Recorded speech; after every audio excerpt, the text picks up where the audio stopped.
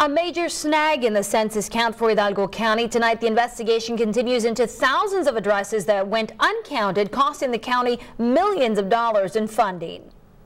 Hidalgo County leaders fighting for millions of dollars they say is due to their constituents. We're getting ready to go up to Washington to testify and to talk to the Bureau of Census people, try to mediate some settlement, some understanding. If we cannot do that, then we're going to litigate. We're going to be going to the courthouse.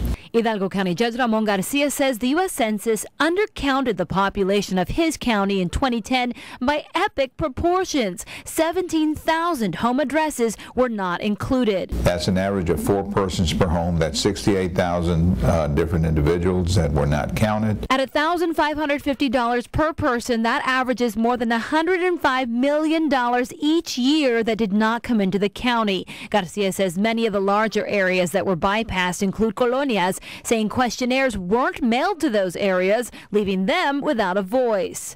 They did not do that in the colonias.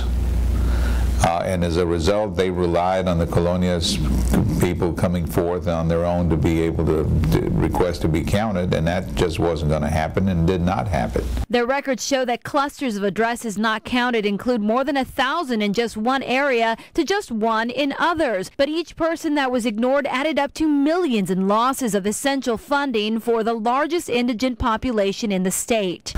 Transportation, being roads, for health, Medicare, Medicaid, all different types of federal assistance dollars that our area severely needs.